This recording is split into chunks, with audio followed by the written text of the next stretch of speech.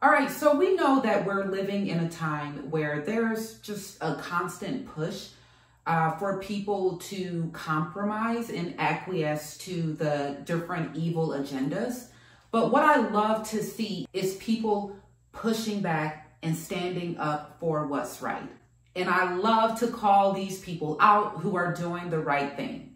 And I recently heard about Brittany Kerr, who is the wife of Jason Aldean. He's a very popular country singer, and she got a whole lot of backlash for her statement. People were saying, oh my gosh, she is so transphobic. So let's look at what she said in her statement. She said, I'd really like to thank my parents for not changing my gender when I went through my tomboy phase. I love this girly life. And she has a video above that statement where she's putting on her makeup, just being girly, getting all dolled up. And I loved to see the fact that this video has well over 200,000 likes. That lets me know that you still have so many people with their heads on straight. And her husband also commented, and he's like, well, thank God you didn't change your gender because otherwise we wouldn't have worked out. In other words, he doesn't swing that way. And you had a lot of people calling her transphobic. You know, they love to name call to just get you to shut up, right? But the only real phobia I see is against people who are speaking the truth. That's the real phobia. And she went on Fox News and she was talking about, you know what? We have an age limit on everything, right? We have an age limit for people who smoke cigarettes, drink alcohol, sign up for the military, driving, all of these different things. So why is there no age limit for children to transition? Extremely valid point. And this is something that I have been saying for a long time. Why? Why are they allowing children to take these drastic measures? You have to really question this stuff. And one of the things she mentioned was the fact that she went through her tomboy phase, but clearly she's showing that, hey, this is something that I am no longer going through. And you have a lot of children going through different phases, but they're making permanent decisions. And it made me think about me growing up. I was a big tomboy. I was a huge tomboy. I would actually, you know, make little dirt castles and roll down hills, you know, with my brother and sisters.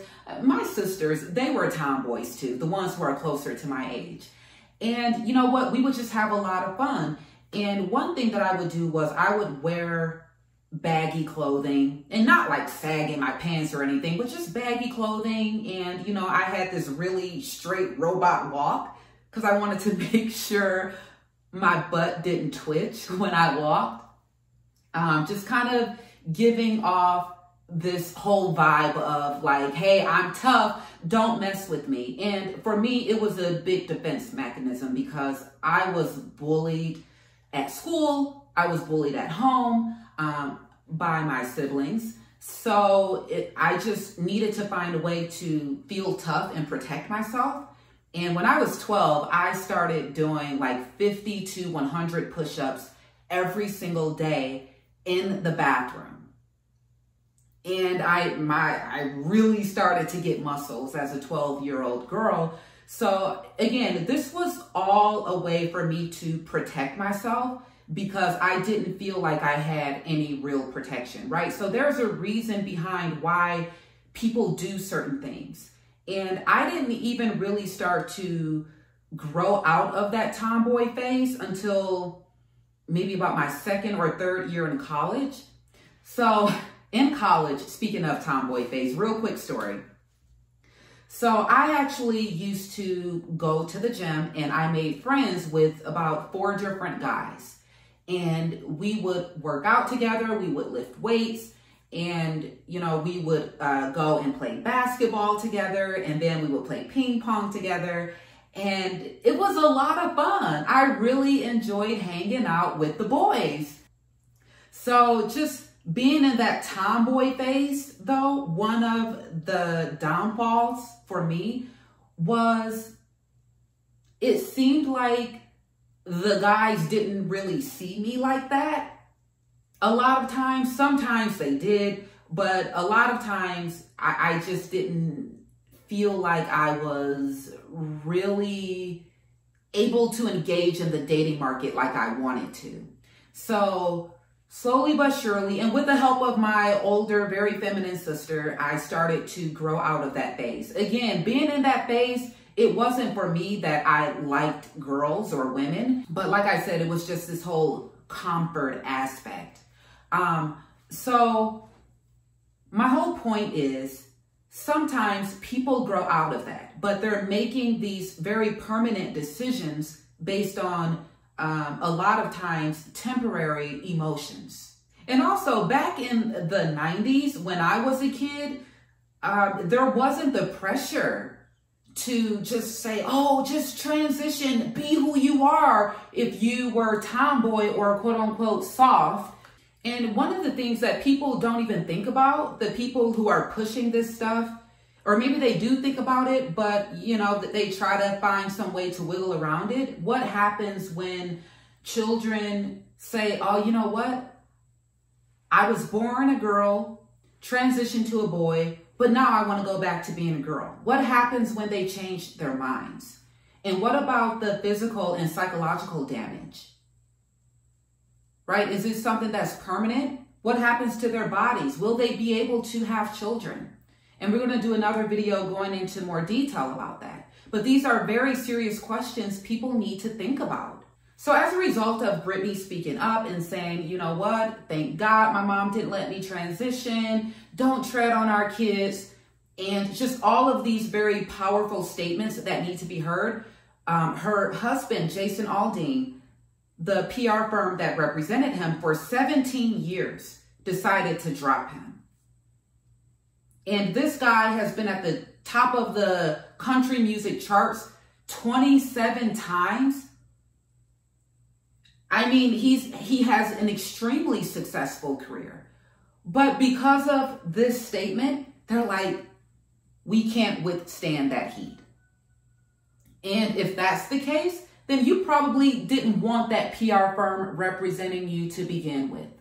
He'll be just fine, and hopefully he finds another PR agency, or maybe he doesn't even need one, right? But if he does find one, hopefully he finds one that aligns with his morals and values. What Jason Aldean said in a 2021 interview still stands very relevant today, and here's what he said. He said, at some point it's gotten to where if you're a conservative and you're in this business, you're not allowed to speak, he noted. It's hard to go lay my head down at night with a clear conscience, feeling like I'm a coward for not saying the things that I want to say or I feel like need to be said. Absolutely.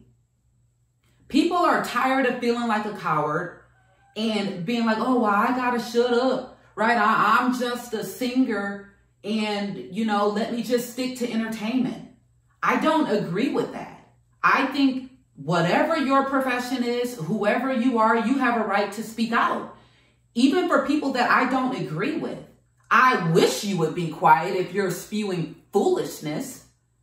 But, you know, even if I don't agree with you, you have a right to speak out into your opinion. Don't let people put you in a box. A lot of times you will see when you are standing for truth, you won't have to deal with the consequences of going along with a lie.